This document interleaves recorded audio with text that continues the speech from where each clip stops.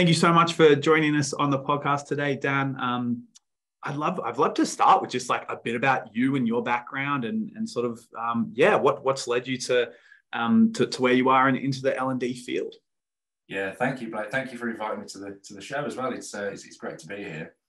My background is I've had 22 years in the insurance industry.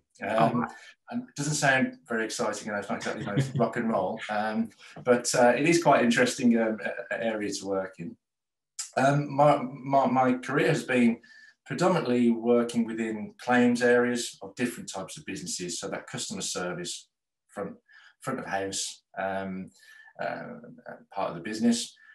And then about 5 years ago, I changed role. I've worked around different businesses, different types of companies, large, very large organisations to fairly small organisations within different areas.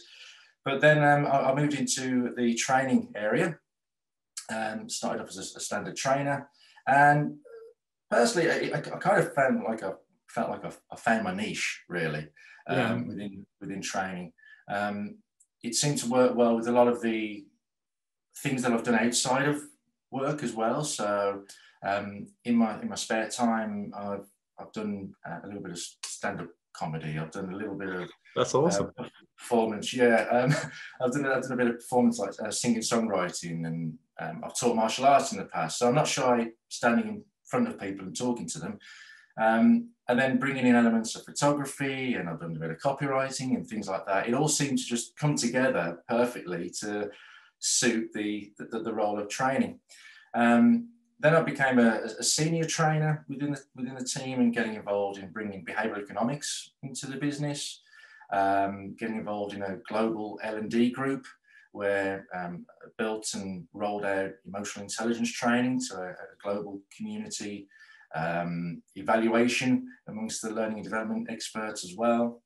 Wow. And then and started working with early talent programs there. And then I got promoted to a learning and development consultant, where my responsibilities are early talent and development within the business.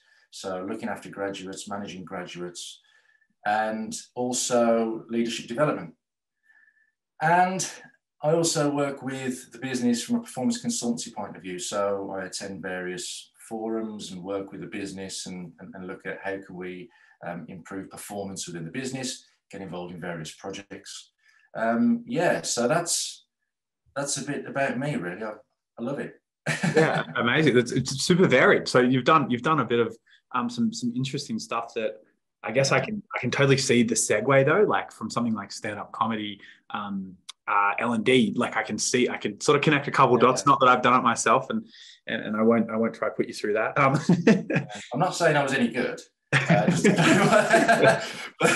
But I think it certainly helps with just having that confidence to stand in front of people and talk to them. But also, if you can inject a little bit of humour into what you do, it just makes the training that much more engaging, you know. Absolutely. It's a fine line to tread, shall we say? Yes. You've got to remain professional as well. You can't go straight in there with mother-in-law jokes. That's not going to go down well. Yeah. You also mentioned that you're sort of responsible for some of that performance area in respect to L&D. How do you sort of align your L&D with performance or business strategy? So how do you sort of see that working? Yeah, well, I think it's about your mindset and your approach. Not thinking about training. We're not training people. We're driving performance. That's what's important. And so our approach, our questions, our analysis of problems needs to come from a performance perspective. What is it that people are doing? What is it that the business needs people to do? What is the fundamental purpose of the business? And then it's looking at, well, okay, so what do people need to do to perform well to achieve what the business wants to achieve? And it's focusing very much on task rather than topic. It's focusing on what are the fundamental things that people need to know to be able to do what they need to do. So it's very much about being a partner with the business, you know, understanding what their goals are and looking at how we can support. But it's also about understanding things from a system point of view. Systems thinking is something that I think is a real game changer in an approach towards L&D. And I'm happy to explain a bit more about systems thinking if you'd like me to. But looking at things in a more holistic way, looking at the business as a system and understanding, well, of that performance, how much of that is equatable to knowledge, skills and behavior, and how much of it is equatable to other influences within the business. And so I think the role of L&D and the strategy of L&D is evolving. Focus on performance, but also offering value in different ways, because the traditional mindset is about training, education, you know, whereas actually the insight that you can offer by asking the right sort of questions and digging a little bit deeper and doing some of this double loop thinking is offering insight to the business in ways that they may not actually realize what's happening. And that can improve performance still. And you're still offering value because you're offering that insight. It's just not in the traditional, let's sit everybody in the classroom, you know, train people. Yeah, absolutely. I love what you said about sort of looking at those systems, because generally a system is something that's measurable, quantifiable, and very, very much repeatable as well. So it's, you know, there's not success by accident. It's success by design. Well, a system is anything that's made up of two or more parts for a common purpose. So your body is a biological system. Your car is a mechanical system. All the parts work together for a common purpose. You can't take one single part out of your body. You can't take your kidney out and say, well, that's life, that is, which is the fundamental purpose of your body. It doesn't work like that. The kidney only works when it's part of your body, and your system only works properly when the kidney's functioning in it. Similar with a car. You can't take an engine out and say, well, that's transport, that is. Well, no, it's not. It needs to be part of the bigger system. And what you often find is if you tweak one part of the system as a whole, then it can actually be detrimental to the rest of the system, or it actually doesn't take any effect. Now, when you look at a business, when you look at an organization, you have all these different departments. These are all your different parts or your elements, and they're all working in silos. They've all got their own objectives. And when you're looking at improving performance, you've got to look at things from a holistic point of view and understand, well, what else do we need in place to ensure the success of this change? So if you rely on a training session on its own, for instance, if you rely just on that, there's a 15% chance of learning being implemented and seeing any change. Yeah, wow. So one of the things that you need accountability measures. What that requires support from leaders to have conversations with their people, to set expectations. This is why you're going, it's called the 505 principle. 5 minutes before the training, this is why you're going into this session, and this is what's expected. They spend 0 minutes involved while the training takes place. But then after the training takes place, it's another 5 minutes. What did you learn? How did you find it? Do you need any further support? How are you going to apply it? Now, when you have those accountability measures, the rate of applying the learning goes up to 85%. Wow. And that's just one element of looking at it systemically. So what communications do we need to send out? What computer systems, what tools, resources do we need to consider when we look at implementing change? And so when you're looking at systems thinking, you can break it down into four things really. Distinguishing the different parts, the different elements, understanding what the system is trying to achieve as a whole, what is the business trying to achieve as a whole, Understanding the relationships and the interrelations, the interconnectivity between all the different parts, and then looking at the different perspectives of everyone in the system. A person, so heavily involved with the customer service environment that I have to think about what's the perspective of the person who is the frontline member of staff on the phones. What's their perspective? What's the perspective of their manager? What's the perspective of the centre manager? What's the perspective of somebody who works in the quality team? So it's looking at all of these things and bringing it all together, and you have to involve as many of different elements of the system and get them aligned to embed change and make sure that it has real impact. Yeah, so sort of driving towards that North Star, if you will, I guess, as an organization.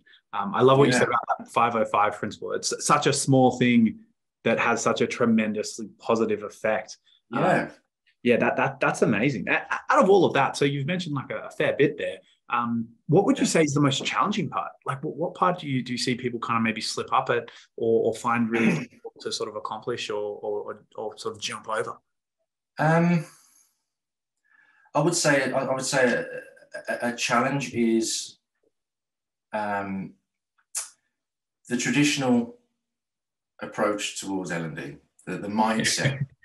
You know, it's education, it's classroom based. You know, so I think it's a case of educating the leaders, educating people on what it is that we do and how we can offer value these days. I think a lot of it comes down to as well the perception of role. There's a great book actually from a lady who's based in over your neck of the woods. It's a book called The Insider's Guide to Culture Change by Siobhan McHale. And within that, she talks about roles and perception of roles and how we all wear different hats, right? So you're a best friend, you're a brother, you're a son, you know, you might be a father. With each of these roles, there are different actions, different behaviors that you have. So sometimes how you name a role or how you frame something will change perception and will change behaviors to align with that. So I think it's the same with what we do. If you call yourself a training team, then people will think that you train. If you call yourself learning and performance, then people will see you as dealing with learning and performance, and you start to shift the mindset towards what you do. But it is about the conversations that you have, and it's about proving what you can do. I think that's the thing you have to show by doing and demonstrating what you can do to then get people on board.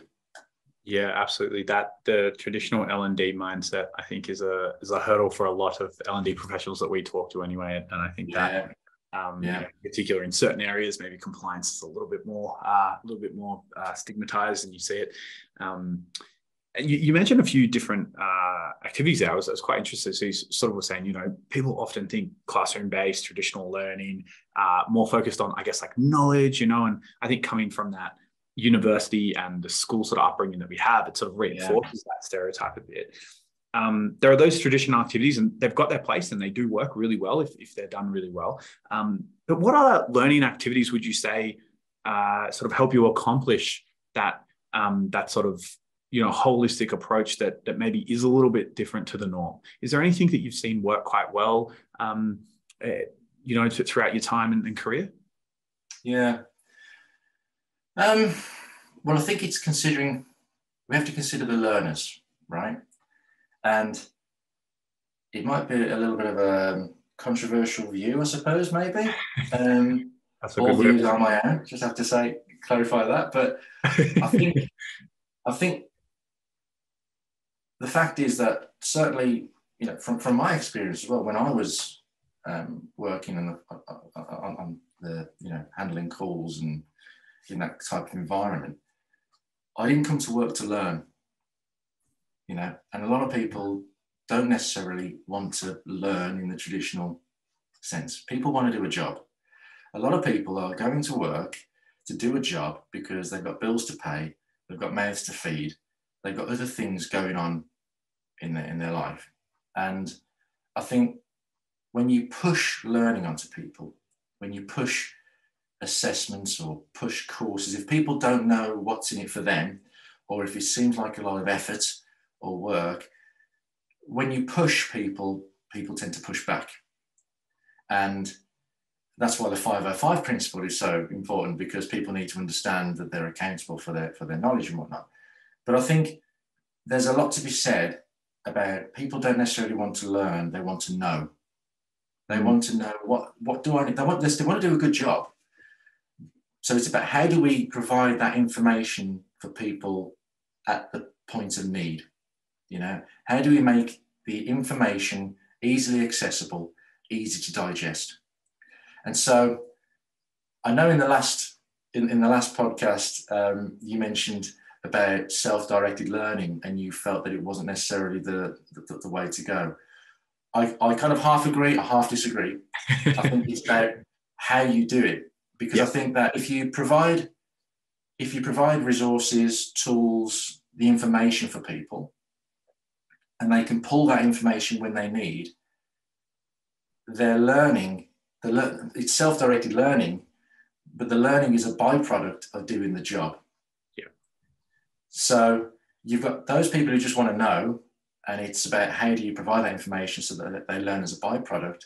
But then you also need to cater for those who want to learn, who want to progress. So you need to create the environment as well that nurtures talent, that provides that talent pipeline of those really ambitious people that want to grow and develop. There was a statistic I read recently. I don't know where it was from, so forgive me, but it said that when looking at attrition rates, 54% of people were leaving because they didn't feel like they were being developed, or they didn't feel there's any career opportunities. So you have to provide an environment in which people are able to thrive and they'll remain loyal to you, and you're building that future talent pipeline and succession and all that. But also you can't forget that not everybody wants push style learning. They want to learn as a part of doing the role. So I think it's looking at that really, and taking an intelligent approach towards those two areas, those two type of learners. Yeah, I think that's so true. What you said about how, you know, people don't necessarily come to work to learn, and if they do, it's often I get to work under this amazing person, or I get to work with this fantastic team, or in this culture, and pick up and learn things from there. And I couldn't agree more with you about attrition and having a place for people feel like they're progressing. I think being sort of a founder of a startup, you feel that quite a lot, because if you don't grow, one of our big reasons we sort of say, we got to keep growing is we've got all these awesome people and we want to keep them. But they're awesome, but they want to grow as well, and so we have to grow organization. It's really challenging in a large company as well, because you can there's only so many jobs, and if everybody's scrambling for the next role up, well, that role, they can only move up when that role becomes available, right? But you also need people that want to come in and are content with just doing a good job. So we need to, not everybody wants to develop. And the approach toward learning, we need to make sure that it's always contextual, it's always relevant, it's always applicable. Experiential learning is a great thing, that whole 70-20-10 thing. So stretch assignments, mentoring, job swapping, that sort of thing, I think is a great thing. Yeah, absolutely. I think fostering an environment. I spoke with Kelly from Kathmandu, and one of the big things that they do there is they turned everybody into a coach. And I was like, that is such a fantastic way to go about it. And they sort of said, we create managers and we create coaches. So I think that experience and passing from person to person is super impactful, and it just works really, really well, I guess. Yeah. Well, that's touching on the point I made earlier on about the perception of your role. If you call somebody a manager, they will manage people. If you call them a leader, and they'll lead people. If you call them a coach, then they will coach people. It's how do you perceive the role, and yeah, it's I think it's something to really consider, you know, especially if you're doing leadership development programs. It's understanding from the senior stakeholders, what is it you want your leaders to do? How do they perceive their role? What does good look like? You know, so yeah. What, I guess on that note, what's the best way you find to get that feedback and get that information? Like often L&D can be siloed and have a hard time sort of understanding what aspects or what training to sort of gather. How do you find the best way to interact with those different business areas or leadership teams are to sort of find out, hey, this is what, you know, they're looking for, and maybe what success looks like in other areas of the business? Yeah. Well, I think it comes down to the quality of the conversations that you have. If you work in L&D, you want to have a profile. People need to know who you are. And so it's about knocking on those doors, and it's about having those conversations and really getting under the skin of what is it that you want. I was in a conversation this week about a potential leadership development program, and I had to say, let's just, you know, my role is not to train, my role is to improve performance. So I want to understand, what does good performance look like to you? You know, what are the tasks, the specific tasks that lead to that good performance? And then what skills, knowledge, behaviors are required to achieve those tasks? And then it's a case of, okay, so what else within the system is going to help embed that? Are you going to change objectives? Are you going to change, are you going to provide people with resources and tools? What's the messaging going to be from the line manager perspective? You know, how are they going to drive those and encourage the changes in behaviors? Something again from systems thinking. There's a philosophy that purpose measures method. Have you heard of this? Are you familiar with this? Yeah, not super familiar, but I've definitely heard of it. Yeah. Okay, so purpose measures method. The methods that people will adopt within the role will be heavily impacted by how they're measured. If you work in a customer service environment and you're measured by how many calls you answer in a day, then the work that you do will be focused on answer as many calls as I can in a day. That means as soon as I answer that call, I've got to get rid of that customer because I've got to answer the next call. And the quality may drop, which means that the callers call back and the customer satisfaction drops. And, you know, you could really extrapolate this out to look at how it impacts things systemically. But so your measures will impact the methods that people have. But you need to consider, when you provide targets, you create a de facto purpose of meet the target, however that is. Whether it's cutting corners, do whatever's needed, meet that target. And it doesn't always drive the right behaviors or the right actions. Absolutely, yeah. So you have to look at, well, what's the purpose of what you're trying to achieve? What really matters? What's really important to the customer or the business? How do you measure? What are the measures, the right things to measure to achieve that? And then the methods will come about to drive those measures. So when you're having conversations about performance and working with the business, it's about getting under the skin. And again, it's about educating. Look, this is not just a case of a one and done event. This is not a case of, I'll come to a 2-hour training session and they'll be amazing. It's about, let's get all these resources in place. Let's support them. What's the support structure going to be? Do you change objectives? Do you change measures?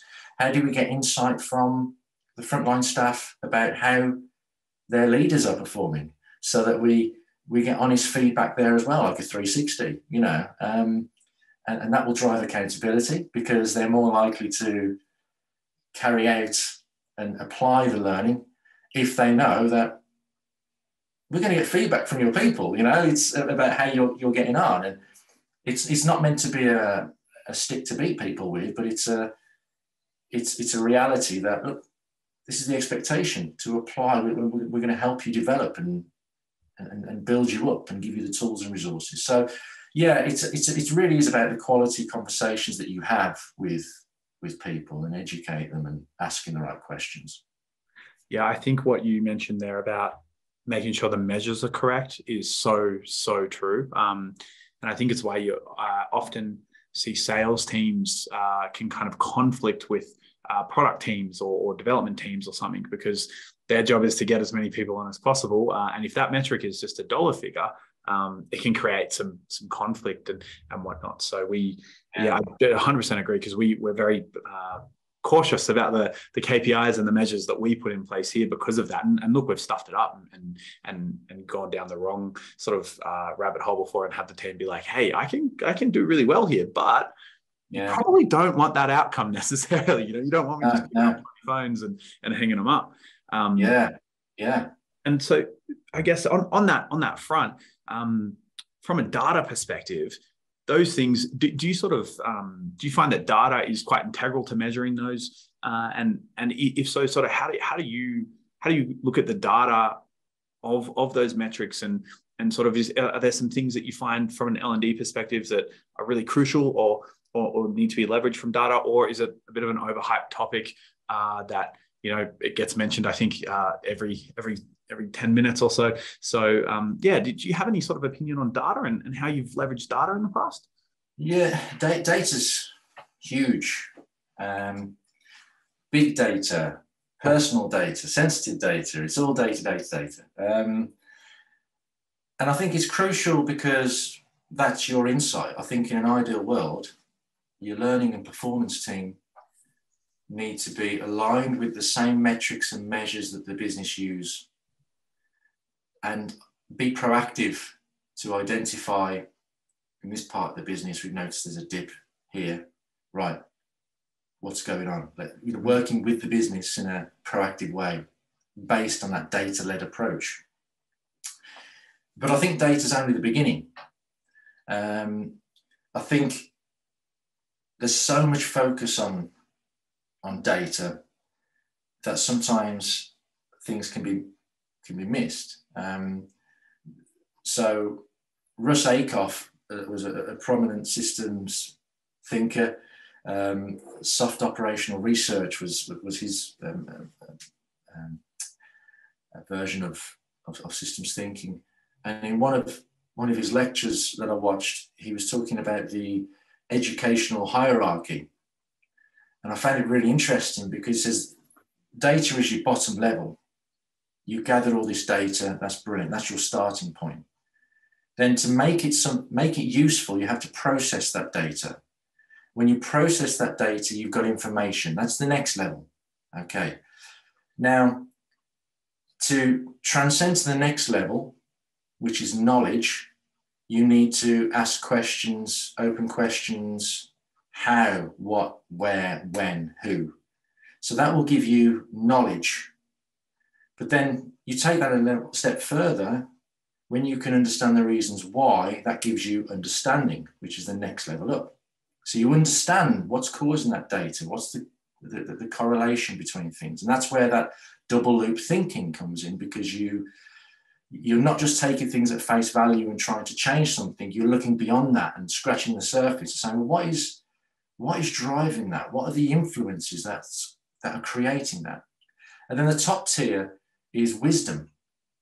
And wisdom is knowing what's right or wrong. It's a culmination of all those levels below. And it's asking, well, is this the right thing to do, or is it the wrong thing to do? Is this really what the purpose of the system is? Is this really what we're trying to achieve here? Is this offering value to the customer? Is this driving the right thing?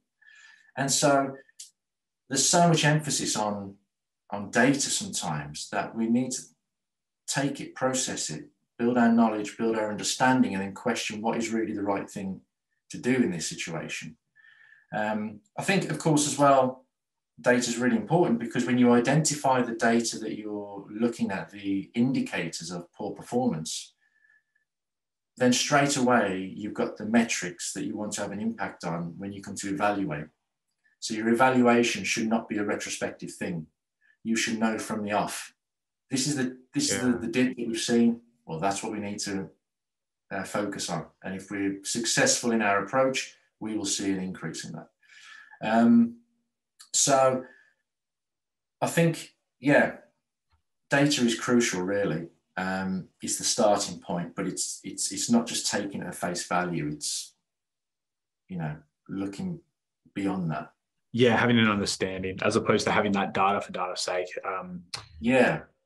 Which I think happens a lot. We want to just collect everything, and it's like, well, why? And is that really the right thing? The metrics, the measures. Do we look at lead or lag measures? And it's how we know what's a leading and how do we know what's a lagging? You've got to really understand. I think you're better to have a much smaller set that you've collected and actually understand it than have this gargantuan library. I guess some of the benefits of sort of technology and data is that you kind of can collect it sometimes, but maybe use it later on once you understand it.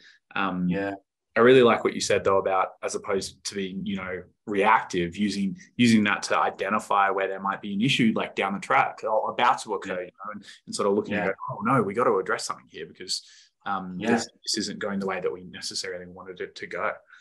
Yeah, it's being proactive, and I'm sure you've heard this a million times, but it's moving away from being order takers. Yeah, 100%. And I think everybody wants to fit in that category, but very few do, and I think it's a little bit harder in practice than principle, I guess. Like I said, that's the ideal world. Yeah. That's where we should be aiming for. And with I guess collecting that and using some of those metrics and measures, that sort of bleeds in, I guess, to like the technology stack within an organization, and how important do you see those stacks sort of being, and the different tools that organizations are using? There's a million buzzwords these days: LXP, LMS, AI, VR, AR, all sorts of different things happening. Is there anything that you're seeing that's like really working really well to sort of foster a really good L&D sort of environment? I think when it comes to tech, I think there's been a huge shift due to the pandemic, and people have had to be forced to adapt. Absolutely. And I think technology has its place, but I also think we have to be wary of what is really adding value and what's offering quality. So it has its place in terms of, obviously, you need to collect your data to give you your insight, and to evaluate the success of what you do. That's really important. You can't do that without your tech. In terms of learning solutions, it's great from a accessibility and flexibility point of view. I think that we need to be wary. So say, for instance, okay, you've got an LMS, and it's an open library and people can add to it. Okay, brilliant. But there are some issues with that. Firstly, where's the quality control? If it's like the Wild West and everyone's just adding stuff, right? And he's like, well, okay, so Jeff wants to learn about communication skills. So he goes onto the LMS and he types in communication skills, and suddenly he's got, 100 different things to look at, articles and videos and courses. Like, truth, what do I do? And then which of that is offering quality? And you're at a risk of option paralysis, right? So Einstein, when he first went to America, he went into a supermarket and just saw the amount of choice, and he called it option paralysis. I don't know what I want. The brain will shut down when you offer too many things because it's not easy.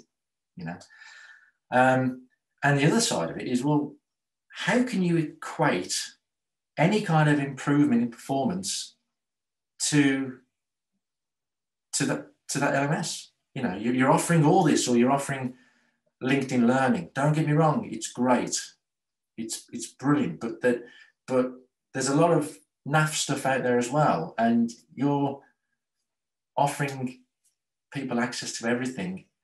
How do you ensure that there's efficiency of time, that the knowledge is applicable to what they do, and that you can equate improvement in performance to that thing?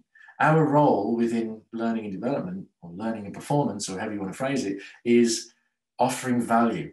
And we need to be able to demonstrate the value that we offer. And I don't think you can necessarily do that with an LMS. Okay, people get points, and you can say how many people interact with it. Well, that's great, but what's the difference in performance? What are people doing differently? We can't see that. So I think there needs to be some sort of quality control. I think tech is great, but if it can be where people get the knowledge at the point of need, and you give them stuff that's applicable to the job, and the tech is there where the knowledge is in the cloud or whatever, all the learning is in the cloud. But when somebody types in communication skills, something pops up that somebody has vetted and has said, this is good. And maybe it's even been adapted, and it can say, it can be applicable to the job, and it talks to the individual about their job and how they can actually apply it to what they do. I think gamification is something that's new, and I think from my perspective, there are pros and cons to it. You want to avoid the novelty element. Yeah, people will engage with it if there's a novelty element, but again, how quickly can that be changed? I work in a very fast-paced environment. A new piece of legislation comes out, everything needs to be changed. You know, so how quickly is it to update that? And what are you going to do when the novelty wears off? And again, where's the evaluation to say this behavior, this metric has shifted as a result of this thing? So I don't think that not everything that glitters is gold. Yeah. And you have to ask the right questions. How can you create a simulation? I saw a great example actually. I went to a learning tech event a couple of years back, and there was a virtual reality session where you were learning to be a banksman, and there was a lorry reversing, you had to stand in the right place and guide him and stuff like that. And I think that kind of simulation is great. It's simulating the environment. It's difficult when you have to be really creative with it when you're looking at different types of roles, I guess, and apply it correctly. So it's got huge potential, but it's got to be done right. And for me, the question is, if you're investing a lot of money into it, what's the impact on performance? What's the change that we're going to see? Yeah. And how do you generally find it successful to measure that change or show that ROI on learning? Is it to tie it back to those performance sort of metrics? Is there a secret sauce that you've seen work really well in an area for that? Because I think that's where L&D, they struggle a lot with that. I think tying it to ROI. Yeah. I mean, when you look at things like soft skills training and all that, it's like, how do you equate that to? I think ROI is always a challenge when it comes to evaluating learning, because there are always, certainly in the environment that I work in, there are always multiple things going on. Always multiple different initiatives, and it's hard to sometimes go, well, how do we actually equate that to the training? But I think, again, using technology, if it's about how you benchmark to start with, and if you roll out, and if you can measure the engagement with a certain piece of material, and then you can look at, historically the level of quality, or, that's the investigation from L&D. I think that's the challenge.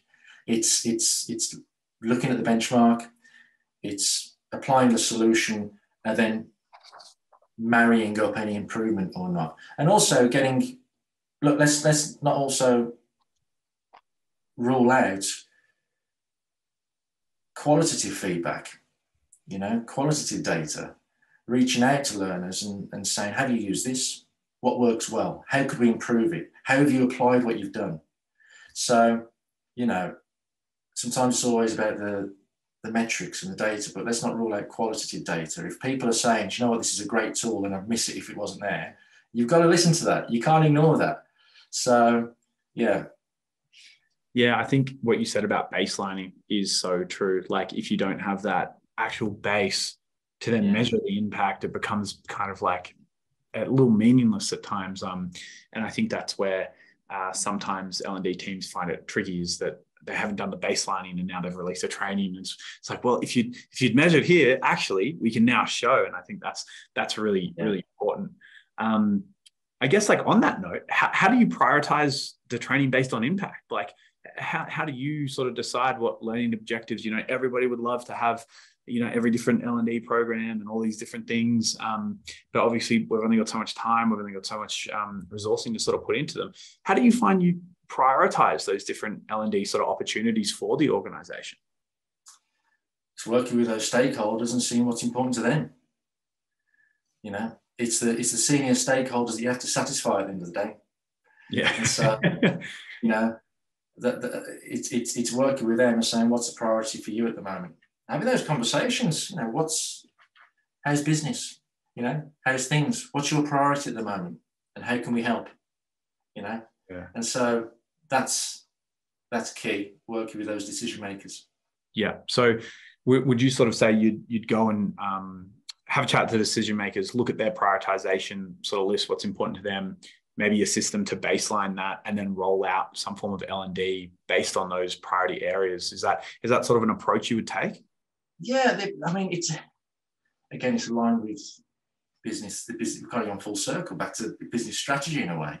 Yeah, absolutely. It's understanding what's important to you, what's the direction that the business is going, and then again asking, well, how can we support that from a learning perspective? Or learning is just one of the tools that we can apply, but it's understanding well how is performance driving that, or what change in performance do you need to see, and then working with the business to again analyze, understand the influences, the drivers of that performance. And if a learning solution can help support it through resources or tools or formal learning, then we have that scope of support.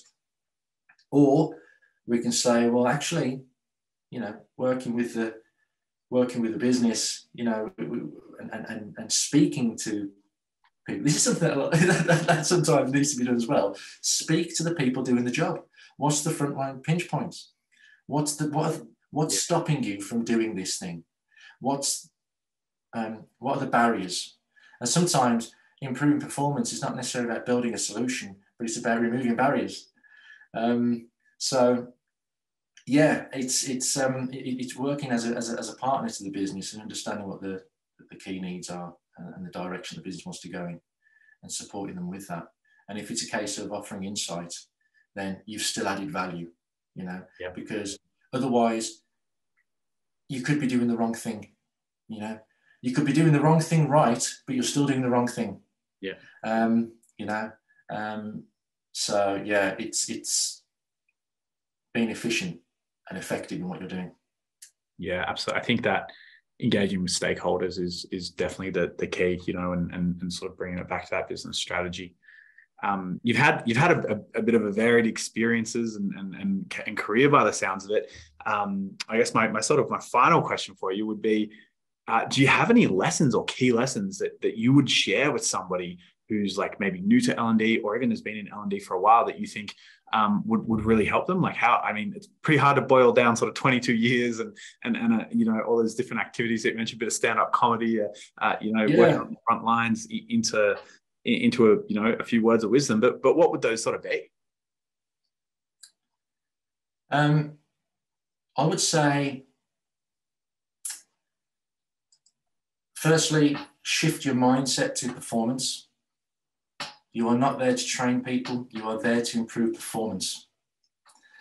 I would say it is crucial that learning and development people are learners themselves.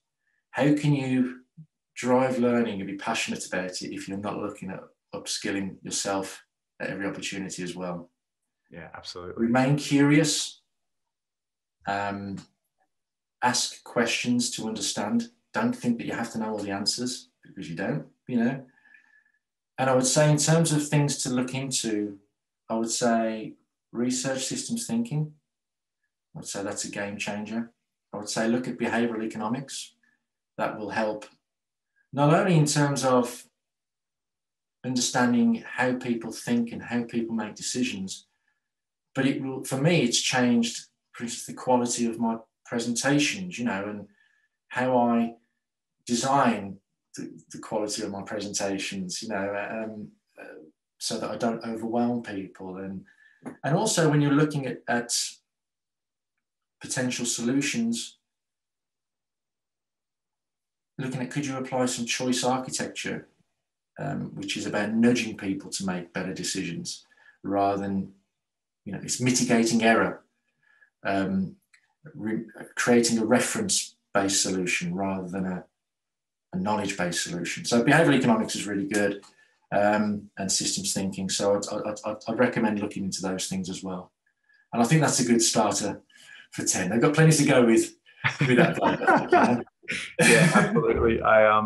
We often get books sort of brought up in our chats, and I was thinking I need to put together a reading list actually and start to quantify all those different things to look into and books that people have referenced.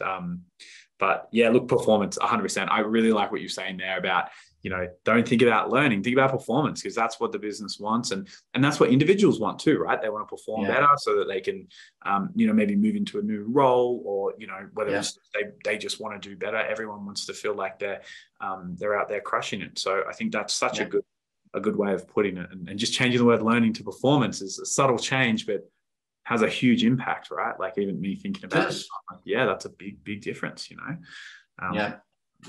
Well, Dan, thank you so much for coming on and having a chat with me for the last hour or so. I really appreciate it. It's been a pleasure. Thank you for having me. Absolutely, anytime.